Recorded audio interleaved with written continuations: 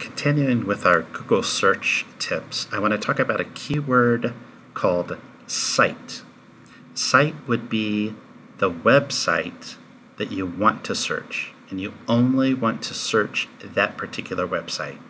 If I go to Google and I tell it to search for everything on the Liberty Benton site, I use keyword site followed by a colon and then the domain name that I want Google to search.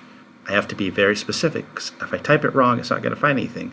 So I have liberty-benton.org. That's the exact web address for our school, and it shows me everything Google has indexed that's on our site. Now, this isn't as useful for our site because we have a search feature built right in. But let's say you go to a school where you don't have a search feature built into your website and you want to search that site to find something you can't find by just clicking around. You could type site colon and then the URL of that site, and it would show all the pages. So let's say you're trying to find the student handbook on a specific school site.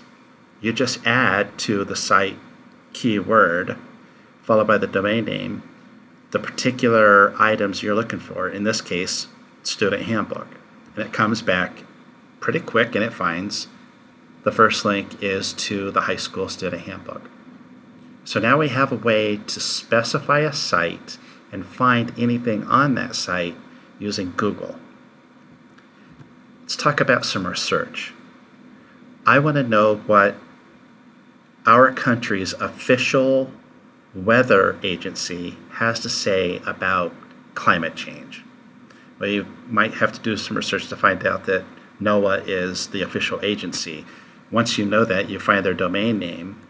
I could say site colon noaa.gov, and then I'm going to use a trick I used earlier in the week, the quotes around climate change. It's only going to find the phrase climate change on this site. So I find 37,000 pages that have climate change somewhere on them. That'd be really useful if they could put all this information into a nice little PowerPoint presentation. So what I'm going to do is I'm going to use another trick I used this week. I'm going to add to what I've already searched for file type PPT. So this searches NOAA for the phrase climate change that's only on a PowerPoint presentation. Turns out they have about 500 PowerPoint presentations with the phrase climate change in them.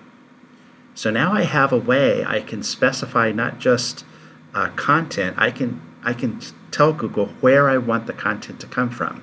So I could do the same thing except search Ohio State. Show me everything at Ohio State that's about climate change in the form of a PowerPoint presentation, and I find 66 results.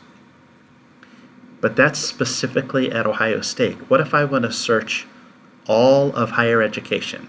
Well, it turns out they all end with .edu. And the more generic I am with my search, the broader it goes when it does the searching.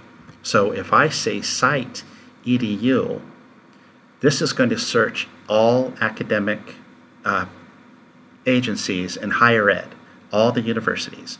So if I search all of the universities for the same thing, PowerPoint presentations with the phrase climate change, it finds more than 6,000 of them. And if you look through this list, you can see there's Buffalo, Hawaii, University of Wisconsin, Green Bay. At the bottom, there's Southern Methodist. These are only .edu websites, so they're only educational higher ed websites. So now I have a way to do specific searches within agencies that I'm interested in. And if I'm interested in something that's academic or something that's government, even something in K-12, I could say k12.oh.us and only search Ohio schools, things like that.